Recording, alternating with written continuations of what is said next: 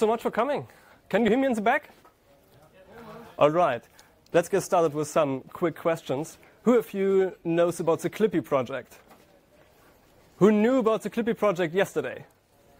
All right. That's still a very good number. Thank you so much. Okay. So, first things first. Hi, I'm Pascal. I do Rust since 2014. And if you ever happen to be in Cologne, please try to be there on the first Wednesday of a month, because we do great Rust meetups. You can also follow me on Twitter, and I write some stuff in my blog about Rust as well, so you might want to check that out too. But let's start with something that's absolutely everyone can agree with, that Rust programmers like compiler errors. Yeah? I'm pretty sure that every one of you has seen a compiler error once in his or her lifetime, and you said to yourself, wow, this is really great. I want to have more of those. This is basically what it looks like. It might be a bit small, but it's a very nice error format. And this is something that delivers the promise of Rust safety, because the compiler is there to help you check your stuff. So you can be confident that your code actually works. Also, the errors are pretty. And it's not just errors, it's warnings too. Like, we have a warning that you have not used the result of a function. Like, if you have a result type and you did not check it was an error, if it's of any use, the compiler will tell you. This is not something that breaks your code. It's just something that points you in the direction of maybe a mistake you made, so your code gets even better. And my absolutely favorite lint of all is missing documentation. If you're publishing a library and you activate this lint, it tells you which public items have no documentation. This is not just so you can write documentation, but it's also very, very helpful to figure out which items are actually public and which items you did not want to be public and wanted to change later on, and maybe publish a breaking change. So it's very, very useful for that. And about 2/3 of you said you knew about Clippy. Just for the other ones, Clippy is awesome. You should totally look it up. It's a collection of even more lints. So if you like the built-in errors, you can get even more errors. Like yesterday, there were 208 additional lints. I'm pretty sure if you check in next week, there'll be 210 or 12 or so, something like that.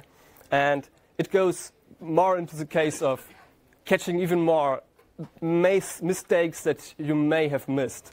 For example, if you wrote an if and else and both code blocks do the same, it's probably a mistake on your part, and you just copy-pasted it from the if to the else and forgot to check it later on and fix it. Clippy has a lint for that as well. It's very, very, it's an ambitious project, and it's very, very awesome. Okay.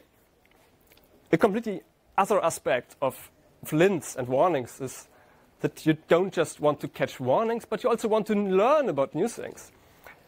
For example, I hope you can read it, otherwise I'll just read it out loud to you. So you have an iterator, and you call the filter method on it, and you give it a closure where you compare the item that you are iterating over with 0, and then the result of that you call next on.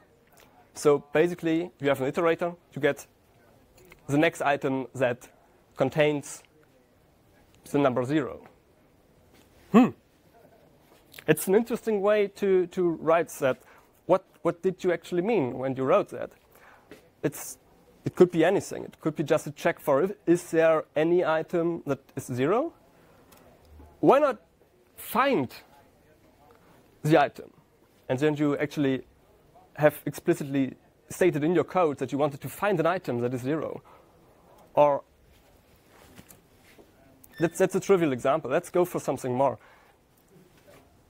It's an if statement that if the map M does not contain the key K, you insert K with the value V into M.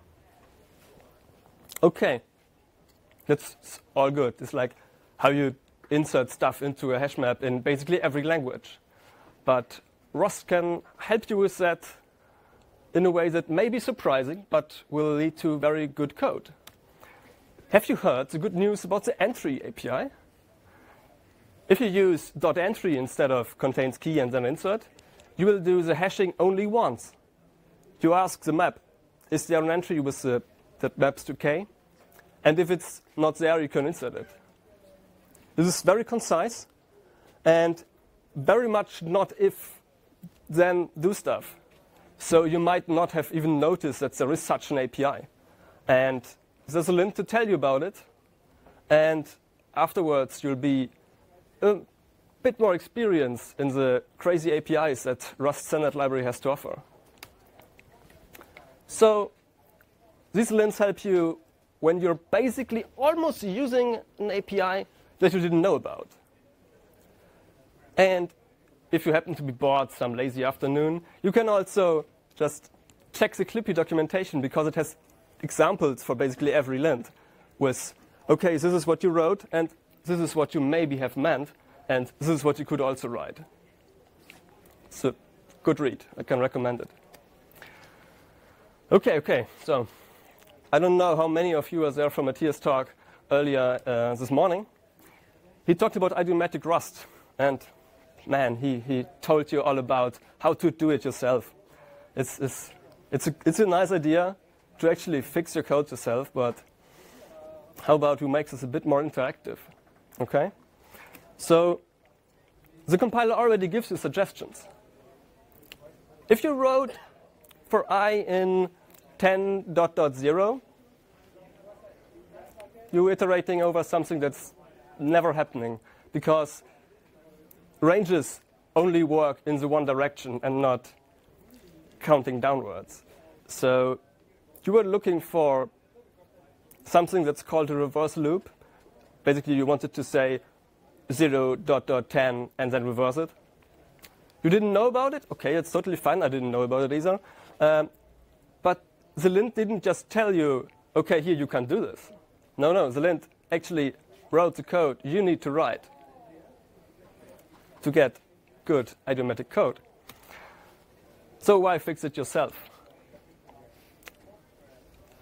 This is from your perspective, I hope. It's totally from my perspective. The quote on the slides, if you can't read it, says, okay, I'm sold. These suggestions are great, but don't make me type, don't make me wait, and just fix my frickin' code already. Enter rustfix.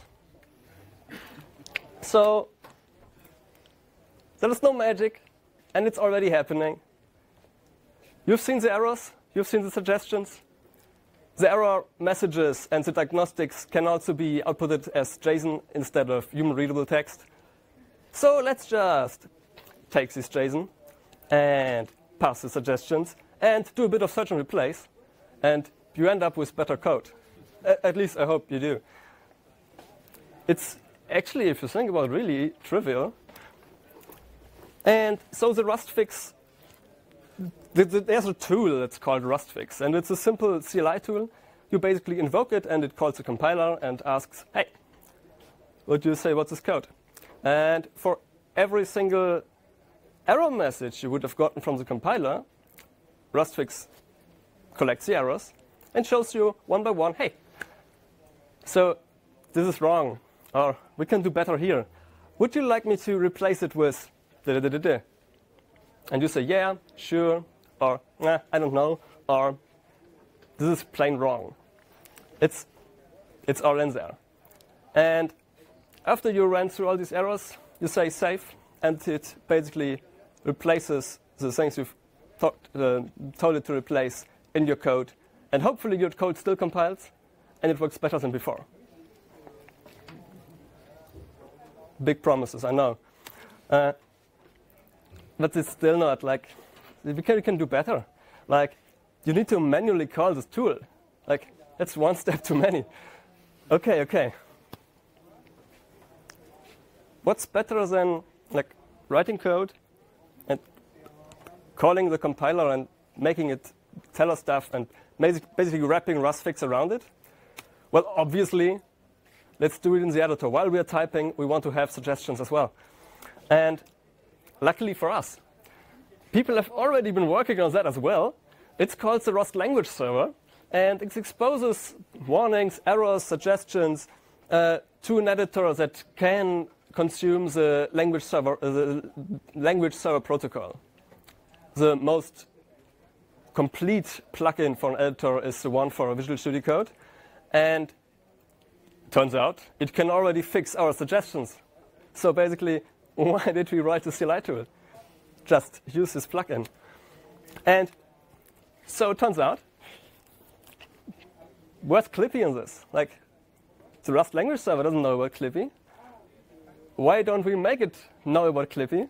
And I had a horrible, horrible hack that basically imported lints from Clippy into the Rust compiler that gets called by ls, and it wasn't pretty. It really wasn't pretty. So I was very glad to see an email just this morning about, why not add Clippy as an optional feature to the Rust language server? So thanks to Oliver, who's here with us and whose talk is the one after mine, and you should totally stay for it. Clippy is now an optional feature in the Rust language server. And also 5 internet points for Nick Cameron. This is already merged. Not released, but merged. So if you're going to compile RLS yourself, you'll get this awesome bunch of additional lints. So this is the time where I'll give you a demo. Well, I don't have my laptop, but that's no problem. I expected to not have my laptop because, well, it was too easy. So let's do a quick slideshow. This is what it looks like. You open Visual Studio Code and basically write these lines. Just enable basic Clippy warnings, write a main function, define a vector with the element that's the number 1, and write an if statement that says, what's the length? Is this length of the vector greater than 0? What would you actually want to do here? Length comparison to 0. That's a nice overlay. But also, see, there's a light bulb. OK.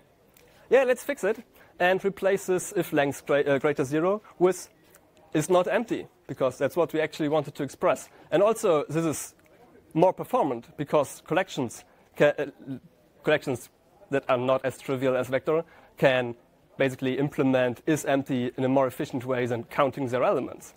OK, so we get a nice light bulb, we get a nice context menu, and we can apply it, and bam, it's done.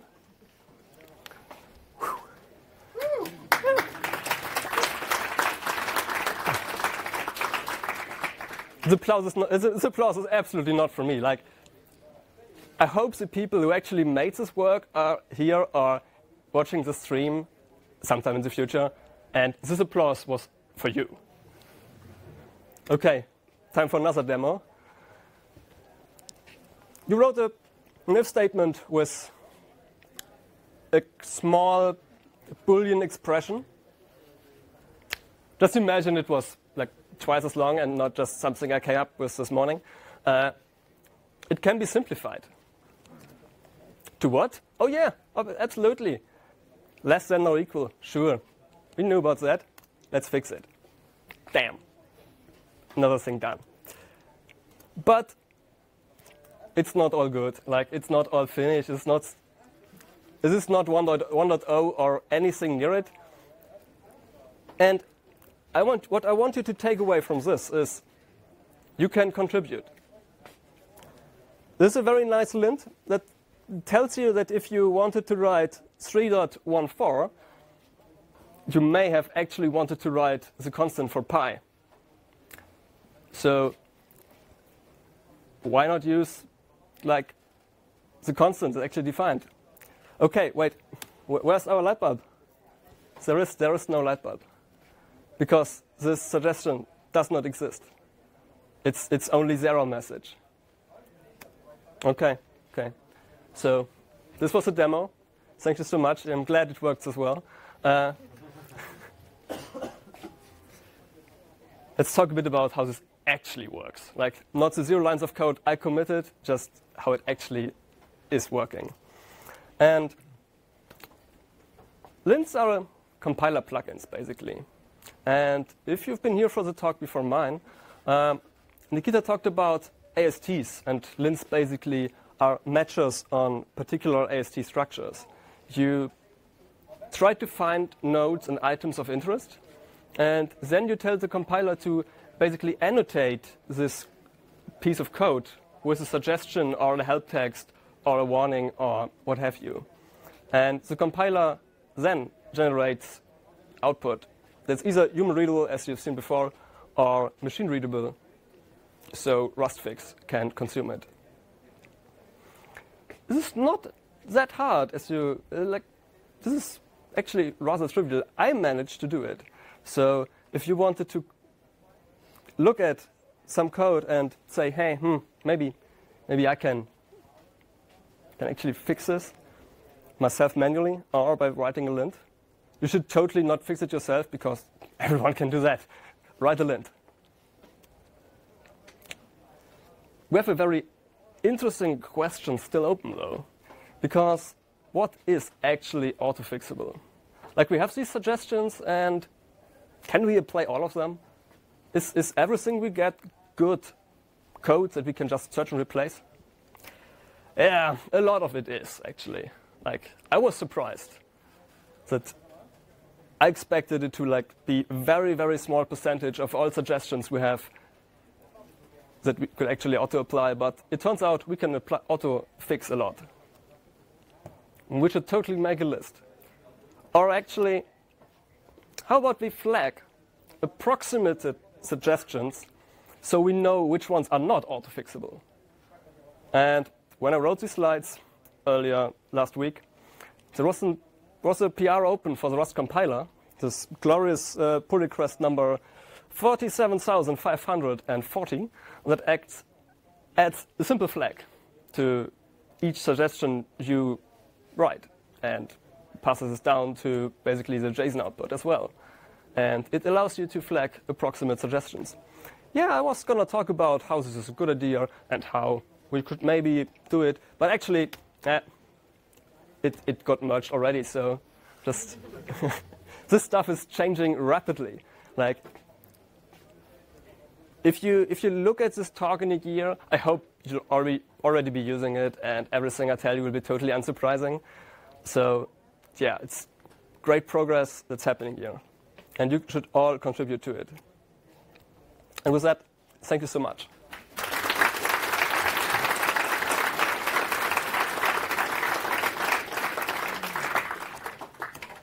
And to recap, just so I can leave the slide here, search for Rust Clippy, search for their good first issues, and become a compiler hacker.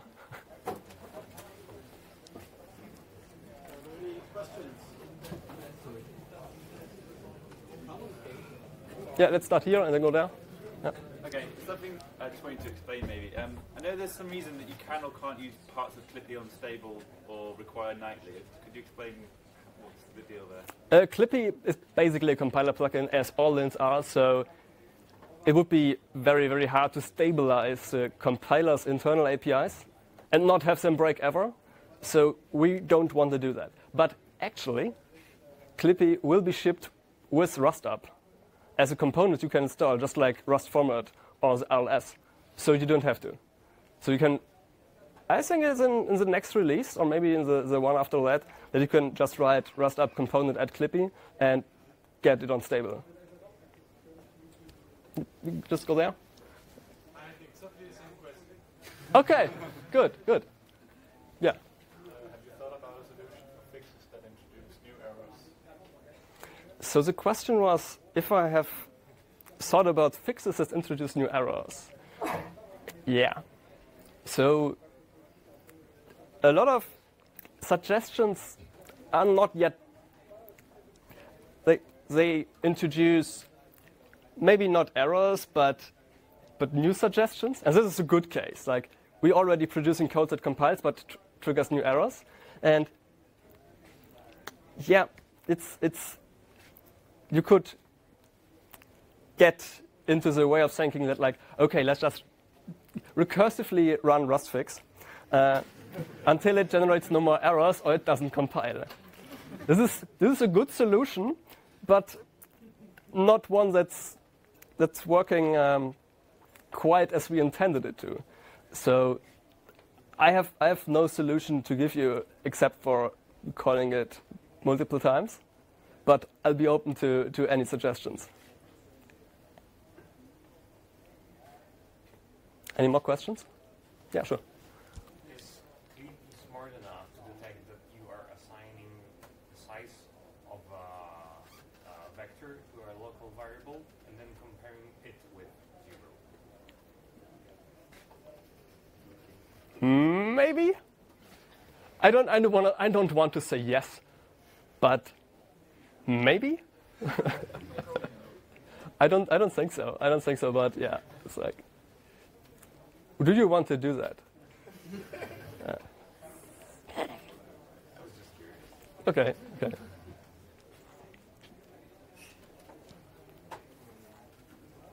We still have time for more questions, I guess. There's some time. Yeah. Have you tried running it on a repo, big repo? What? Have you tried running the rustfix on a public repository to see what's the output? That's actually the secret behind all my GitHub contributions in the last year. No. I've run it on personal code. I have seen people run it on their code, but I've not yet started like doing pull requests automated by rustfix. It might be a good idea actually, but you should totally look into it. Yeah. Yeah. Did you to use rustfix to modernize existing code, like replace try, build, try, bind? The question was if I have tried or if I intended rustfix to be a tool that can upgrade code, basically. So once new Rust features become available, that you can use rustfix to upgrade your code base to use them. And I totally didn't think about this until there was a discussion about introducing epochs or whatever they are called actually, into Rust. Because this year the Rust team wants to basically compile a new version of the Rust language itself and introduce breaking changes without breaking code. And they want to do that by actually versioning the compiler and the standard library in epochs. So if you wanted to have async and await as a keyword in random code, this was actually proposed. It would not work today because you can't introduce new keywords because people might already be using this for their variable names. And epochs will solve this because in your cargo configuration file you say, okay, let's use Rust version 2018 instead of the implicit 2015 one. That's 1.0. And in this discussion, people started talking about, well, can we make all these changes in a way that they can be auto-applicable with rustfix? And I was like, yes, please do it. And if there are some lints in Clippy that suggest using newer features or features that were not available in 1.0, so there's already a bit of precedence for it. And I would be really happy to have a Rust fix that you can tell to load a lint group that's called upgrade to 2018 and get your code fixed. Okay. Thank you.